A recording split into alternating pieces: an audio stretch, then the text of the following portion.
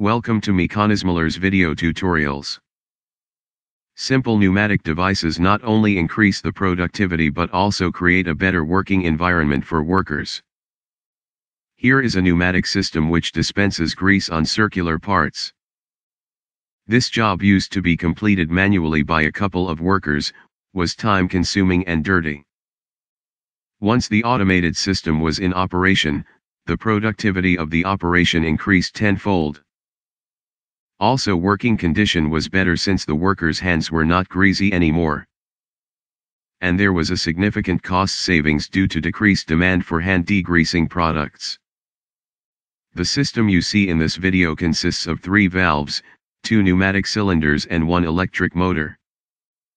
The rotation of the electric motor is controlled by an electronic device. During the operation, the motor rotates continuously. The 3-port 2-way foot-operated valve starts the cycle when the operator steps on it.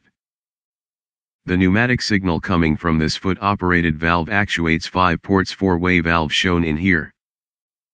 This valve in turn actuates the pneumatic cylinder which pushes the parallel arm system. The parallel arm system brings the grease syringe, made of a pneumatic cylinder, close to the part. At the last moment, lower arm of the device actuates another 3-port 2-way valve which sends pressurized air to the cap end of the syringe. Notice that the grease is stored in the needle section of the syringe. The needle consists of a small pipe and a nozzle attached at the tip of it. Whenever pressurized air is applied to the syringe, the grease is pushed out from the nozzle. Notice that the piston inside the cylinder is advancing very slowly forward due to viscosity of the grease. Also, when the foot pedal released, the high pressure on the piston is lifted. This stops the grease from dispensing, but the piston will not return its original position. For each time operator presses the pedal, the piston will go forward, but it will not return to its original position.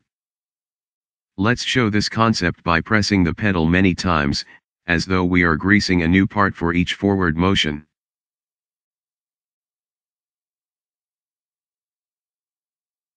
Notice that the piston is advancing slowly and we can guess the level of the grease in the syringe from the piston rod.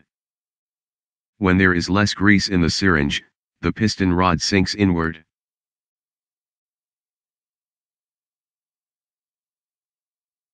When all the grease in the syringe is used, the operator connects the syringe to a grease pump and pumps more grease into the syringe. This is very simple system, but it was so successful that even after 30 years it is still in operation.